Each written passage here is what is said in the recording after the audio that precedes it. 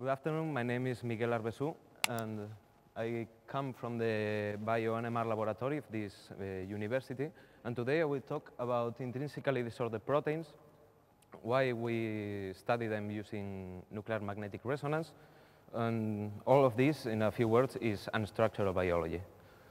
So, proteins are biological macromolecules which consist of a sequence of amino acids. And they work as molecular machines that perform all the functions that a cell needs in a regulated way.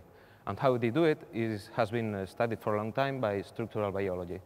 And here you can see that from the very first to one of the latest protein structures solved, a huge amount of work has been developed. And very early in this field, it was proposed that what we call the structure-function paradigm, which is we have a sequence of amino acids which spontaneously folds into a stable three-dimensional structure.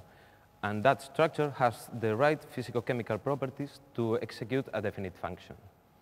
And this model worked very well, but there were some proteins that had some special behaviors and did not fit this model because no structure could be obtained from them.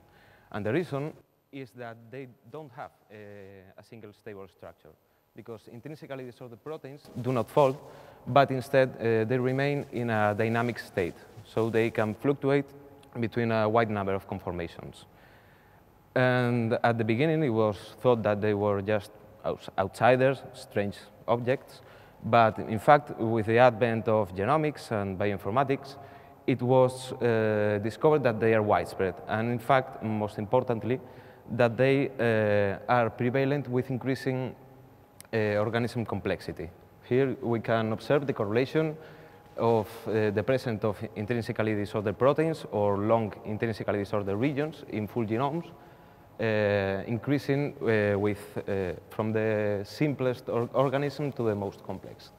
And what's the biological sense of this correlation? Well, let's think of complexity in the terms of what proteins do, in terms of functions. A bacteria is a single, simple organism, but instead a human being comprises about 30 billion cells forming different tissues and working all together. So you can imagine that the number of functions that a human cell has to do is much larger than those of a bacteria. So what's special about IDPs to be well fitted to do this? Well, it's dynamics, because dynamics make them able to be very polyvalent. I mean, they can recognize different situations and act specifically in each one of them. And let me illustrate this with a small example. Let's put that you need to recognize different signals, for example, molecules. With a classic model, you would need 3 different proteins, each one given a specific response for each one of the signals.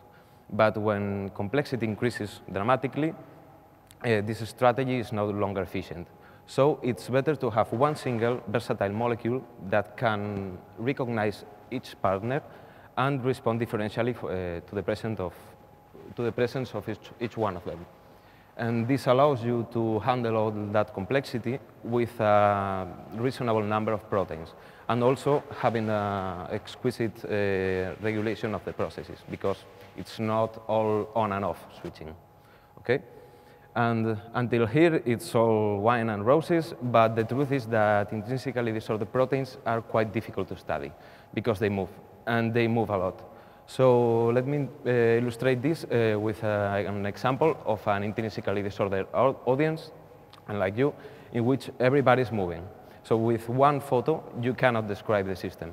But if you measure the average environment in which some elements move, you can have a description of the system. You can see that this girl is going to be near to the ceiling in comparison with the guy that is supporting her.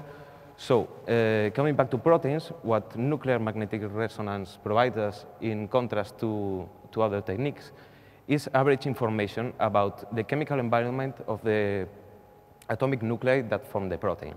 and their dynamics. And with this data, we can construct models that give us an insight of how the intrinsically disordered proteins work. And that's it. Thank you very much, and thanks for your attention.